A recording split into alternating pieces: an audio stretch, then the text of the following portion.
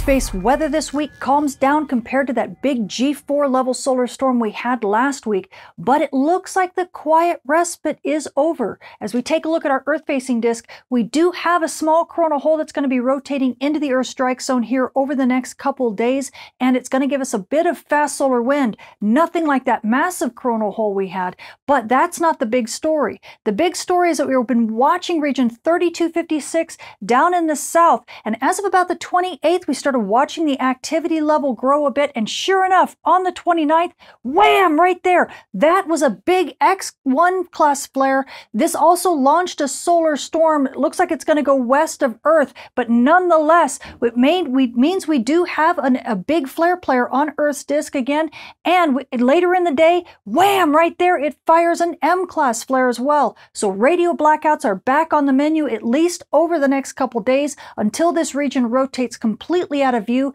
and then we might get a little bit of radio quiet until region 3262 rotates over that same place, and then it might start getting active. So we may have some intermittent radio blackouts over the next few days, and things then will quiet down after that because it doesn't look like there's all that much on the Earth-facing disk in terms of other big flare players. However, as we take a look at the far side, this is the stereo A's view, and we're looking at the sun just a tiny bit from the side.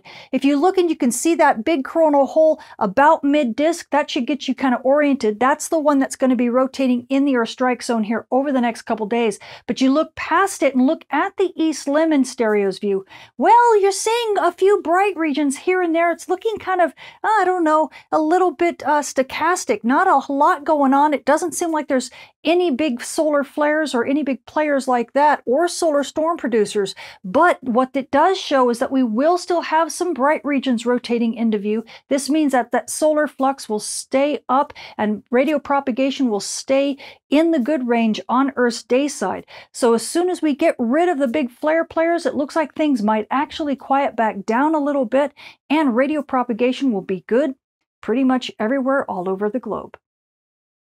For more details on this week's space weather, including how those radio blackouts might affect you, come check out my channel or see me at spaceweatherwoman.com.